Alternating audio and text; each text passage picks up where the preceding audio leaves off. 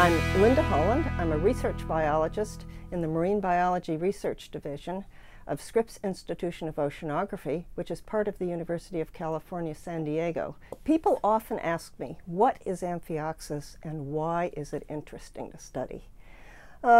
Amphioxus is a small marine animal that lives burrowed in the sand. It looks like a little fish, but it has no paired eyes, no ears, no limbs, just a little bit of a fin.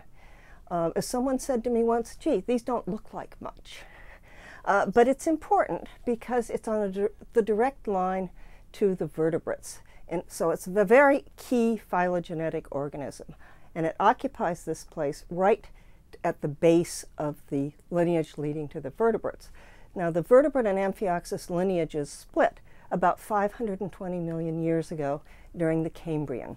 And there are fossils in the soft mudstone of China of very early, clearly vertebrates that look very much like a modern amphioxus. There are also some fossils of a little questionable, but maybe fossil amphioxus. So this little organism has not changed very much since the Cambrian, and it's this slow evolution and its relationship to the vertebrates that makes it very important for understanding how we came from our invertebrate ancestors.